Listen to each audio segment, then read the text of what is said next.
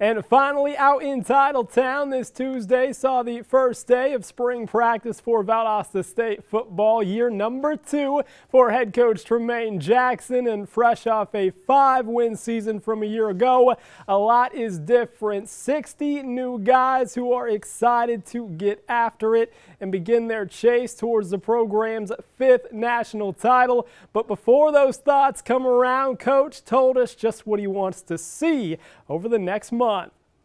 I want to see them play Blazer football the way we play in 2023.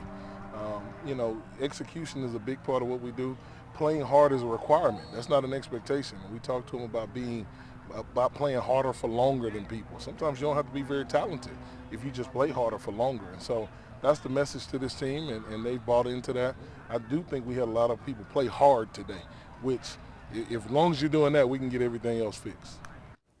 And the Blazers are hoping for a very successful camp, which will end with that annual spring game set for April the 21st.